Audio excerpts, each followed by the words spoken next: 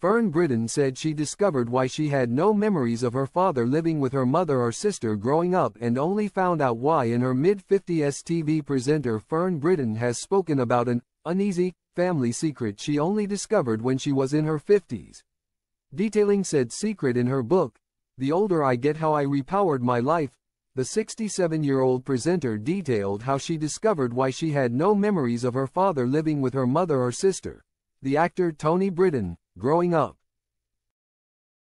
The reason, as it later transpired, was because by the time Fern was born in 1957, her father had already left Fern's mother to be with Eva Castle, the woman who would go on to be his second wife. Fern wrote, "It transpired that during one visit of a few hours back to see her, he and my mum had temporarily rekindled their feelings and I was conceived. Did he go back to his new partner with a, possibly, guilty spring in his step? How did he manage to explain my eventual appearance to his future wife?"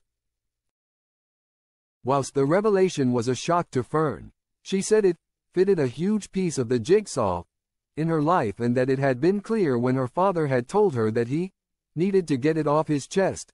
Despite now having the knowledge gap in her life filled, Fern explained that her father's admission left more questions than it provided answers. "At the age of 55 I was left with a strong feeling of, why did nobody say? Everyone knew. My uncle, aunt, sister. They all knew. It was only me that was kept in the dark," wrote the former star of This Morning. Fern wrote that as a result of finding out how much had been kept from her, she now hates it when someone doesn't tell me what's going on. She added, "It upsets me and makes me very uneasy.